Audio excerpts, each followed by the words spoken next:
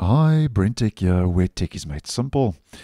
So, for the last couple of years, as we have been talking about on the channel, Google has been trying to replace third-party web browser tracking cookies with a new feature called Privacy Sandbox.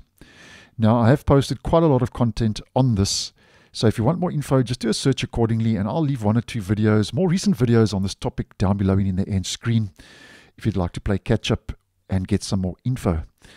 Now, basically, it seems now that Google has rethought and is rethinking the deprecation of third-party cookies and introducing Privacy Sandbox. And now, instead of removing support for third-party cookies in the Google Chrome web browser, which, by the way, will also affect, if this had have come into play, would have also affected Brave, Chrome, Vivaldi, and other Chromium-based web browsers. So instead now of removing support for third-party cookies in the web browser, which basically can help targeted advertising cross-site track you, just to put that into a nutshell, it seems now that third-party cookies will remain an option as a user setting, according to a recent announcement from Google. Now, basically, the announcement says this, that Google say that it sees a lot of potential in Privacy Sandbox. And at this stage, the reason, though, they're not pushing forward with the whole deprecation now is that the overall performance could be better and that it, quote unquote, requires significant work, according to that announcement from Google.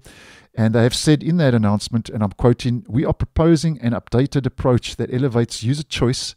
Instead of deprecating third-party cookies, we would introduce a new experience in Chrome that lets people make an informed choice that applies across their web browsing, and they'd be able to adjust that choice at any time."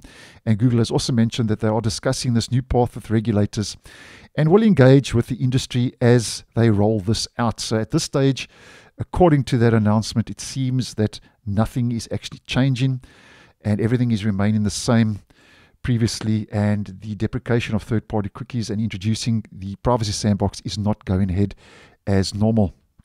Now, basically, it's going to be interesting to see how Google is actually going to introduce this so-called new experience they are calling in Chrome that lets people make an informed choice and that is applied across their web browsing.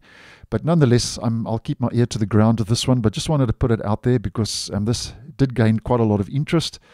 And as mentioned, at this stage, nothing seems to be changing.